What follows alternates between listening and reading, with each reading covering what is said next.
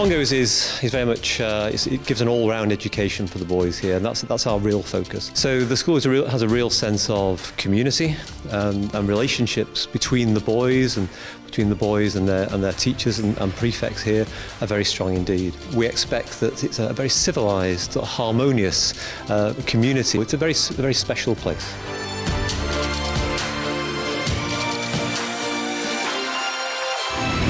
We do have a farm. The cows are grazing on either side as you come into the school. Grounds here are absolutely splendid. The opportunities there are just first class for the boys.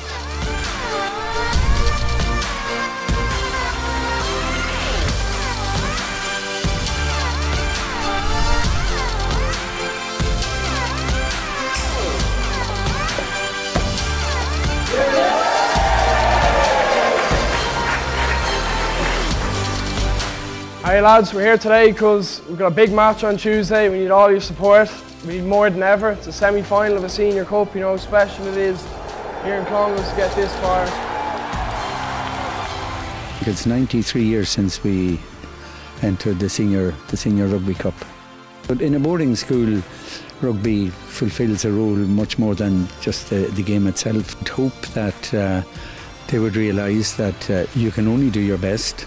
And whether win, lose or draw, that the achievement has been what they shared together. It would be a pity if they thought that they hadn't been successful just because they didn't bring home the hardware. The hardware is the cherry on the icing. Yeah, obviously it's very exciting to be in the semi-final. The atmosphere in the schools, everyone's very excited about it.